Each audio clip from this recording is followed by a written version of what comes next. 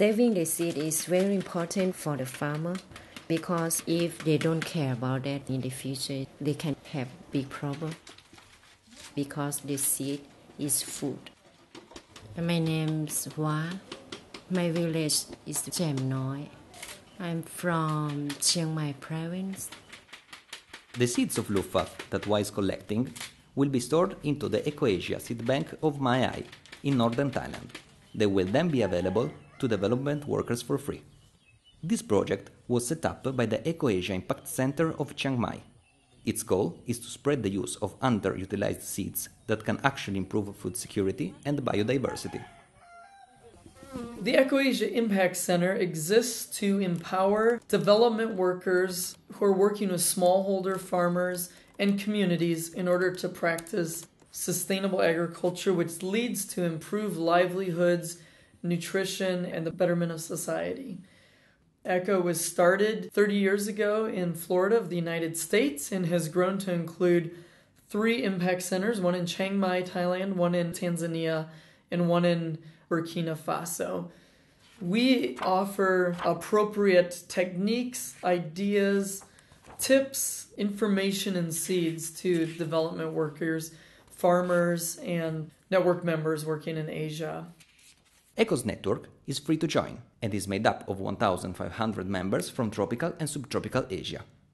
This NGO organizes trainings, draws up technical notes, and manages a library. On top of that, it carries out research and promotes the use of low-cost technologies, like low-emission stoves and bike pump-based vacuum sealers that can be used with a jar to keep seeds at a low moisture. Today the team is traveling to Mae Ai for their monthly meeting at the seed bank.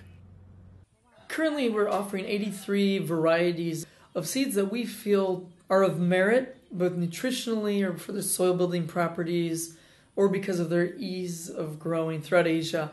Lab is a favorite. It's a very high biomass, high nitrogen fixing plant. We offer moringa. It has more calcium than milk and more vitamin C than oranges, and the list goes on and on. Every step is very important. After we produce and we harvest, we need to clean and we need to dry. We need to check the seed moisture. Perfect. And we pack and we keep in the storage room. Then the team checks for germination. If it's high, the seeds are distributed to organizations such as UHDP, which often brings the seeds to the hill tribes that live on the border with Burma. By having seeds from seed bank here, you know the information, the details of the seed, how much you will get, and also about the diseases and how to grow it, how to eat it, the taste. So that type of information really helps. And when you visit farmers, they are happy to say, this is the seed from seed bank and we can grow bigger.